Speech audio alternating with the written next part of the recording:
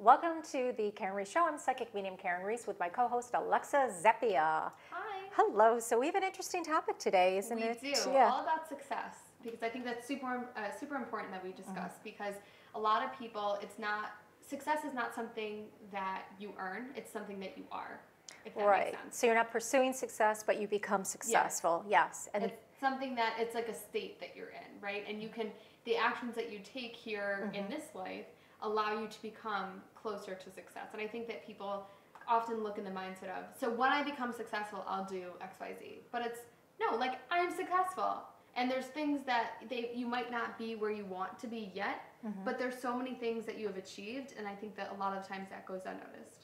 That's a good point. And I think, too, developing habits and reinforcing those habits that make you successful will eventually get you to the goal. I think that's a problem with, people, why they're unhappy a lot of times. They're always chasing success, but that might not be what you should be chasing. You might be chasing a certain career, and that's really what you shouldn't be chasing, or you might be chasing money, but doing it in a way that isn't giving you, like, your connection to that experience. If you're chasing money for the sake of chasing money, but you have no, like, emotional investment, or you're not doing it for the right reasons, it's a whole different ballgame. Yeah, exactly. And if you don't chase it for the right reasons and you have ulterior motives, you'll eventually realize you won't get as far along your path if you don't go it, because it's all about intention, right? So if you don't go in for the right reasons, then you're not going to go as far. Well, and I think part of being successful is that happiness. Yeah. That's the happiness you get from doing hard work, putting your sweat equity in and doing the things that you are passionate about, as opposed to just, everybody wants to be successful, or just about everybody. I mean, there's probably a few little, couch potatoes. Yeah, but you have to earn it too, right? You have to earn it.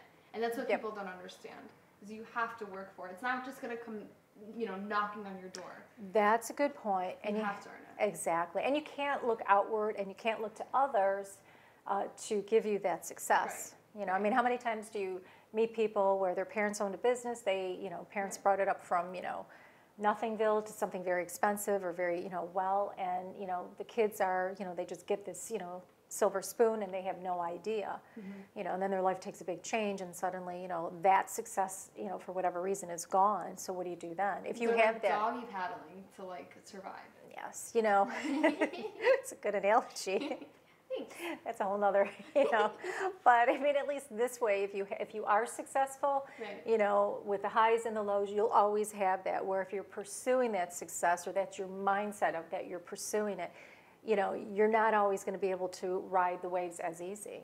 Because let's face it, when you're on that road, or where you want to be, or where you want to go, you're going to have bumps. Life is a game, right? You have to be able to deal with the bumps and the challenge, and having that inner core of what makes you happy, and you feel successful, and you have all the right elements, So along your way to becoming where you are, what's like one lesson that you've learned of, like, along your path of becoming successful, of something that you wish you would have knew prior to that? Oh, that's a good question. I mean, I always...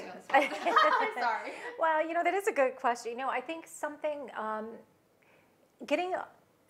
believing in yourself and learning from your mistakes. It's not the mistakes that you make, it's what you do with the mistakes. Right. Because sometimes people can buckle down from the mistake, and then it just snowballs, or you miss another opportunity. You got to realize, okay, you just can't sit and wait to make things, wait for something to change. You've got to do the change on the inside. Too many people, they get fear-based, and fear is the greatest, problem anybody can have, because that will stop you in your tracks. So what I've learned along the way, if it's something I fear, then I know I need to do it. If it's in line with what I need to do. So don't, fear for fear itself. Take care of it. Hit it on straight, and that will make you successful. It's like that work in instead of a workout type of thing. You have to work on yourself first, and then everything else will change from there. Exactly. And I think fear is it's a funny little thing, because sometimes, people back away from it when really you should be charging towards it. And I've also found from my experience, doing the things that I fear most at the beginning, if given a choice, then everything else just sort of falls into place. And sometimes those fears aren't as bad as you think. Exactly. Or sometimes you get something and then you think, I do this a lot too, I've learned this. If there's a problem and I can't figure it out, what's my next way of dealing with it? What are my options? Always have options, when you're looking at something. So if I can't go this way, maybe there's another option to go another way around it. And sometimes you learn, you grow, and sometimes this alternative option that you may not have considered initially actually opens up something whole, something new, or gives you something, another frame of reference to work with in the future. Exactly. So there's always different things to learn. Life is just like a little hurdle, Here's to more Don't success. hurdle with the hurdles. Exactly. Stay tuned for more of the Karyn Reece Show.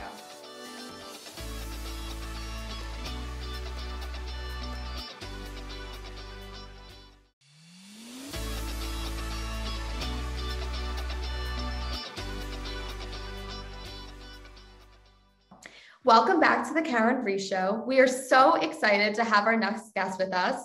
They are the owners of Parkview Soul Food Restaurant down here in Buffalo. You might have recently seen them on Restaurant Impossible with Robert Irvine, and they did fantastic there. And now we have Schenita and Harrita here with us today. So welcome. Thank you guys so much for joining us. Thank you for inviting us. Oh my God. Yes. I'm so excited. Very excited. Amazing. Well, let's get started. So how did the two of you, what was the impetus behind getting into the restaurant? Because neither one of you have a background. One's in banking and one's in teaching, something like that. So what really gave you that go? Because that's an insane business. Well, I've always did a lot of cooking, especially at home. I'm from a family of 10, and I always helped my mom cook. And when Harrita got married, I cooked for like 300 people. So, and I was the person in the family that always had the gatherings, the Thanksgiving feast, the outside parties, and the Easter parties and everything. And then with my students, I've always did a big Thanksgiving feast, and I've been doing that for 45 years. Oh my God. Unfortunately, this year I couldn't have the feast due to the fact of COVID, but I still made it possible that I could give my parents a certificate to go shop at Wegmans. So I've been cooking, and we both love cooking.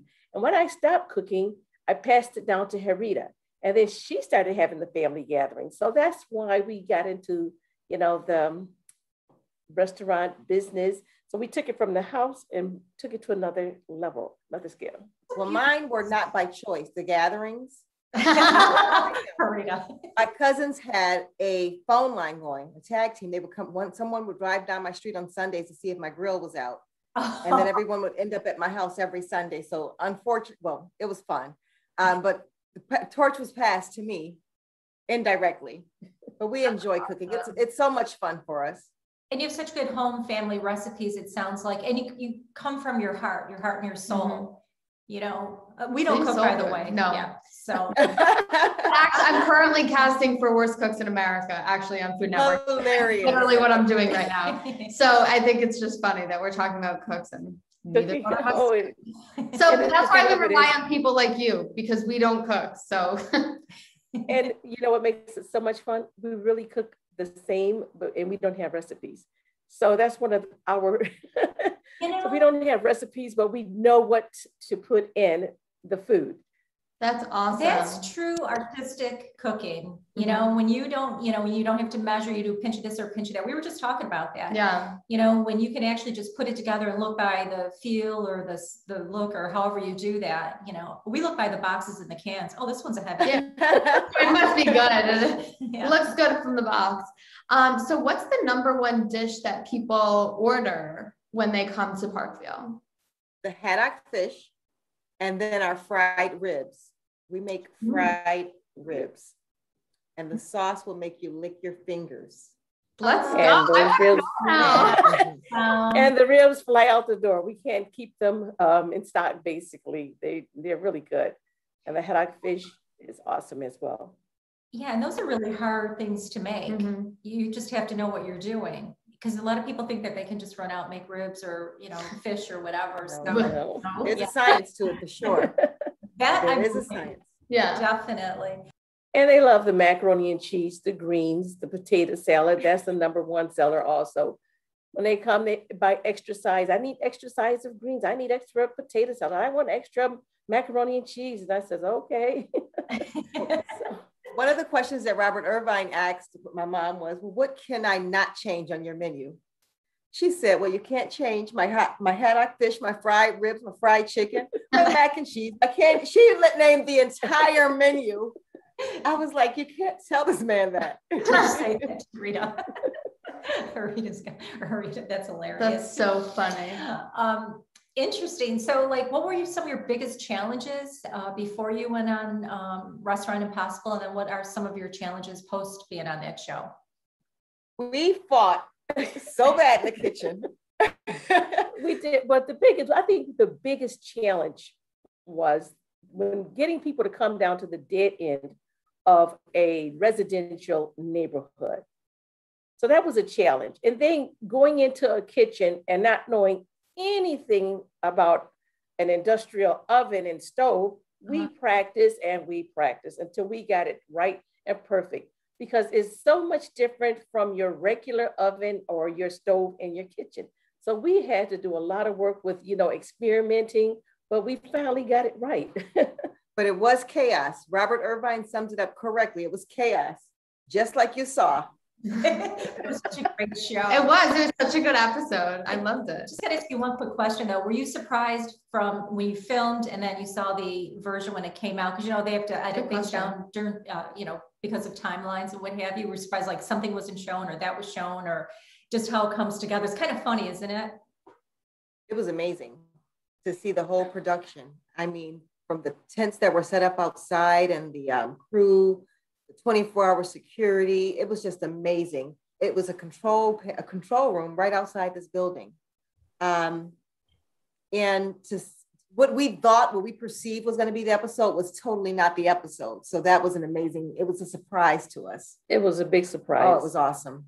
And just to see how the pieces were put together. And I'm like, oh my goodness, they left this out, but they put this in. And oh my goodness, they had us doing this, but they showed that, So it was just, and then to just see a production being put together was just mind blowing to me. Just to see all the parts and the pieces and, stand here and move, I need to just go over to a certain area. And I said, oh my goodness. And then when I saw the production itself in the back where they had the panels, it just blew my mind. I had never seen so much equipment, for filming in my life, but it was because it was a first time experience for both of us. And it was done within 24 hours. They did the remodel within 24 hours. Wow. And we were actually on site, but did not see anything. And our staff members helped with the remodel. And we told them, we don't want to know anything. Everyone was sworn to secrecy. So when we opened our eyes, it was truly a surprise. I knew that we walked through the doors here and I'm like, this cannot be the same building. This was the old Scharf Schiller Park restaurant. I remember that. Yeah, they mentioned that. 50 years.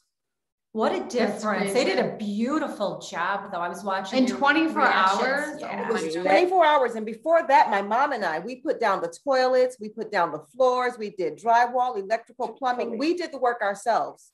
Wow. Painted the outside. We would go to work every day.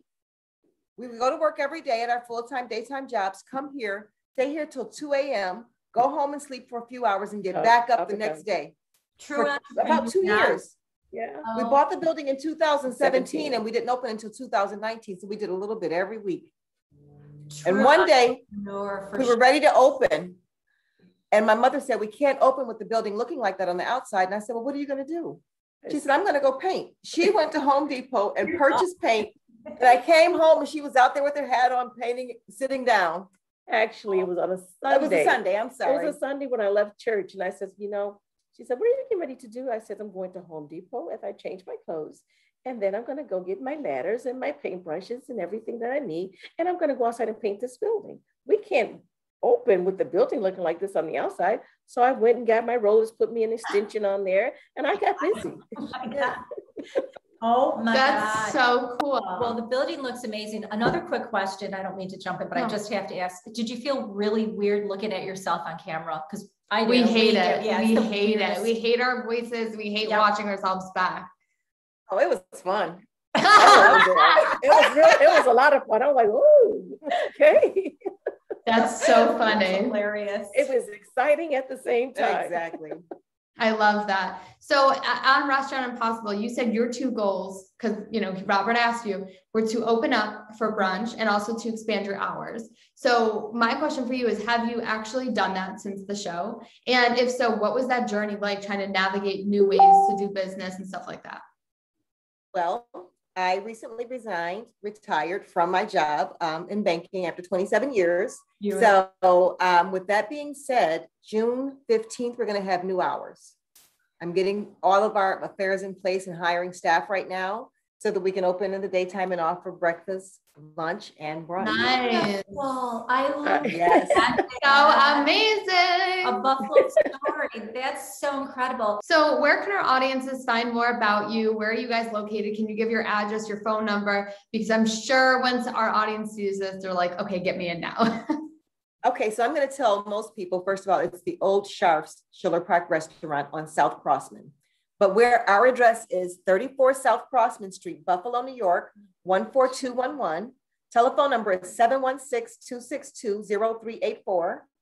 Our website is parkviewsoulfood.com. That's spelled PARKVUESOULFOOD.com. Amazing. Right at the dead end of Crossman.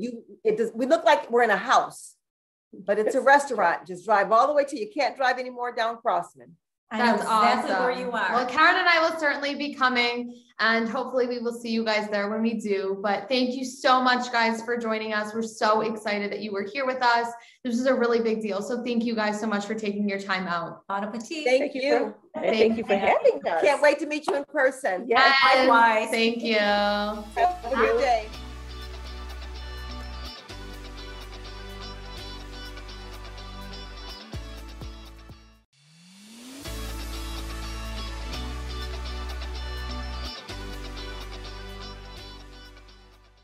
So today we have a very lucky winner with us, Jen, who wrote in on Instagram. So Jen, welcome to the show. How are you? I am great. Thank you so much for this great opportunity. Thank you, Karyn. Thank you, Alexa. I'm very excited to be here. Of course, we're so excited. Karyn, take it away. It's so funny because I got a lot of information coming around you. First of all, I got a father figure coming up around you too. Your dad wants to give you a big heart, a big love. So he's saying, tell my daughter I love you. Did you do something with pictures recently, or were you looking at pictures or reframing or hanging pictures or something with photos or something? Or Yes. Yep. We were rehanging some pictures in a mirror that has 4 spots for pictures. I love that. He watched what you did. He said you did an outstanding job. The name Mike also keeps coming up around you too. Are you close to a Mike or a Michael? My maiden name is Michael. Oh, is it? That's what your father said, Michael. So that's your confirmation. Your dad's with you. He goes, Mike, Michael. He's right behind you, by the way, and he's communicating back and forth to me. And he just touched the top of your head with a kiss too, Mr. Michaels. Jen. That's hilarious. He said you're very artistic, by the way, and you are the love of his life. He says, I lived for my children. Your dad was a very hardworking man. He's been your dad in every life, by the way. And I just said to your dad, I said, we look good for about 20,000 years old. He went like this. He says, good stock. So your dad's having a good time. He does visit you in your dreams a lot. So you may not remember your dreams. Most people don't. The reason for that is if you remembered your dreams, you wouldn't want to come back to earth to do your work. So God, a lot of times will make it so that you don't remember it. But the way around that is you can say, I will remember seeing you, Dad. I will remember seeing you. Your father's commenting on all the great times that the two of you had and as a family. Also, who is the mayor? Who had an April or May birthday or a passing or anniversary? Last Saturday was my birthday. I just was going to say, was it you? Yeah, because he kept saying May, happy birthday. Actually, he said, we'll have your cake tonight. We'll have a big party. So when you go out of body tonight, you'll have a chance to have your celebration with your father and your grandparents and a bunch of other people too. And the other thing too is, do you ever hear footsteps at night or doors opening? Yeah. I hear footsteps. Yeah, because it's your dad's footsteps. And sometimes he tries to open the door. He says, I always try to, just check in on you. So that's your father visiting you. Just don't tell your doctor you heard voices in your head or about dead people. Also, the name Kathy comes up around you too. So if you're not close to a Kathy, do you know who Kathy is that Dad's talking about? Yes, it's my birth mother. Oh, okay. She's on the other side, I take it. I don't know. I don't know anything. We connected 25 years ago, but she didn't want anything to do with me.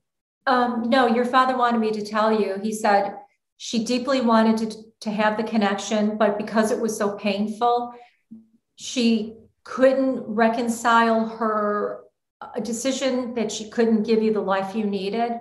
So for her, it's almost like she deliberately had to block that pain because it was so painful. It sounds kind of convoluted and strange, but I've seen this before. So your mother has always loved you and wanted to make that connection. And from your father, he said she just couldn't reconcile how she gave you up, but needed you. So she had to put that wall up, and that was the only way to do that. But here's something you probably don't realize. Before you incarnated, Jen, you had picked Kathy as your student, ironic as it is. So you're more of a spiritually evolved person. You came in to teach her how to be more open and loving and, you know, so on and so forth. By the way, she did not want to give you up. She was kind of forced into it from her parents because of the times. She said her parents didn't know I was born. They kept it a secret. Nope, they knew about it. So despite what she said, yeah. So she was sort of cornered into that, but she knew she couldn't take, or maybe that's why she didn't want her parents to know something about her parents. That was a big stumbling block.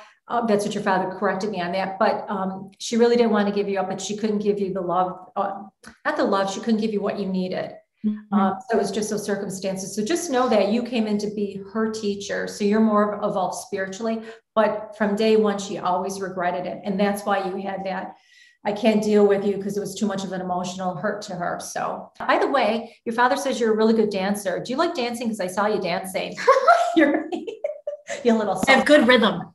That's what he just said. He goes, and she gets it from me too. So I did see you doing like some salsa dancing, some fun dancing in the future. So when you're dancing, just think of your dad. Who was George, by the way? Was that a friend of your dad's? George was my dad's brother, and he recently passed. Uncle George is with your brother. That's why, because he says George, and your uncle's there. And he said to tell you, he goes, "Oh, my beautiful niece, look at you." He goes, "You know, I keep your father out of trouble." So my dad was a very emotionally disturbed, violent, troubled person. It kind of makes sense because when you cross over, you get your life review, but it makes sense too, because you came in to be, you're more evolved than your parents and your biological parents. So in this lifetime, you took that role on. But that's why you came in to, you know, give them, you know, a learning experience. Because when people act out on others, they're really acting out on themselves. Yeah. But your father keeps telling me, you know, and he says he regrets the fact that he didn't give you the kind of love or, you know, was abusive in that fact. But that explains why he was so pushy today. You know, when I was trying to get ready, he was very pushy. He kept saying, Michael, Michael, Michael. So he apologizes. But once again, you came in to be his teacher. Did you have a grandmother with an Ann connection or a middle name? Where's the Ann? Somebody's got an Ann. It's with a grandmother. My middle name's Ann. Where's the middle name? Grandma's calling you. Oh, Jen Ann. Gotcha. She kept saying middle name Ann. Oh. Yeah. So your grandmother on your mom's side is talking too. So, and she said, she says, I just, my granddaughter, my Jen Ann. She kept saying something, Ann, I couldn't hear. I love you. And your poppy said the same, your mom's parents, and they're drawing hearts. So, you know, can you see Jen's aura today? I just got to share this. She says that to me every winter we have. She's, don't you see their aura? I'm like, I'm not like you. No, she looks normal. I don't know. I don't know what I'm looking for, but no, I cannot see her aura. Your aura's an aura. Oh, an aura. I see these sparkly little stars all around you. You have an amazing, a lot of gold and white. And white's your crown chakra. That's your direct connection to God and to the spirit world. And you have these little gold stars all around you. Really, really pretty. I wish I could share that. But that just tells me. Me too. Barbara wanted me to tell you, she said, I love you more like a daughter than a daughter-in-law. And she said, I just want you to know that because of all the good things that you did.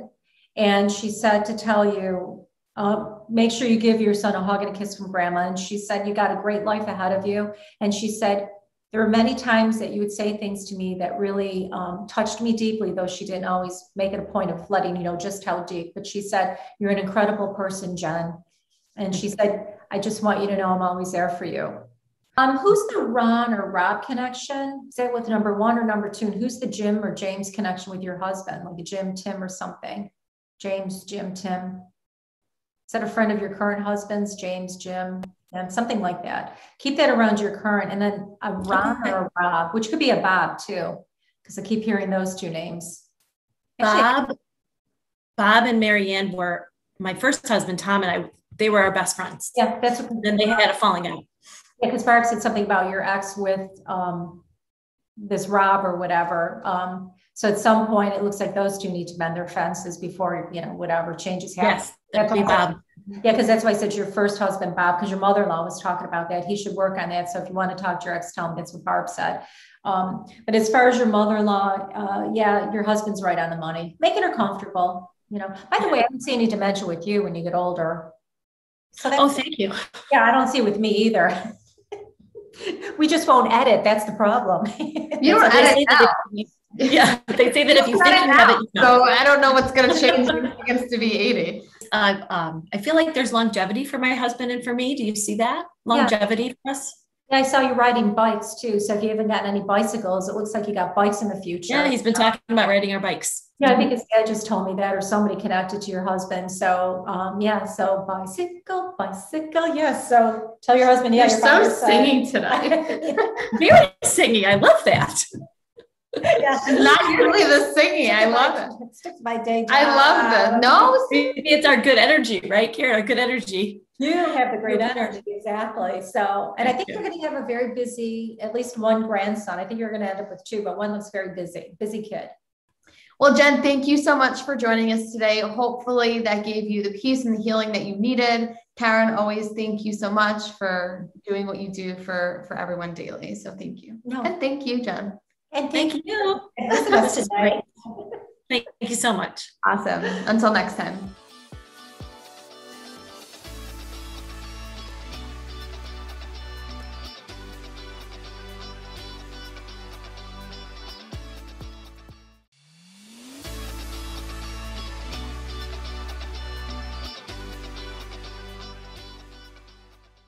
Welcome back to the Karyn Reece Show. If you would like to connect with Karyn, you may do so by visiting her website at www.karynreece.com, spelled KarynReece.com. You can also visit her on Facebook at Karyn Reece Psychic Medium, or on Instagram and on Twitter at Karyn Reece. You can also call her office phone at 716-580-2520 in order to inquire about booking a reading or any other questions that you might have for Karyn. Another successful show. I was gonna say congratulations. Oh, congratulations to you. Once again, we did it, We did it. Success. Yeah, but I think the whole theme of this is just, going through life and don't fear fear, live your life to the fullest and do what, is right for you. Well, thank you guys so much for watching this episode of the Karyn Reece Show.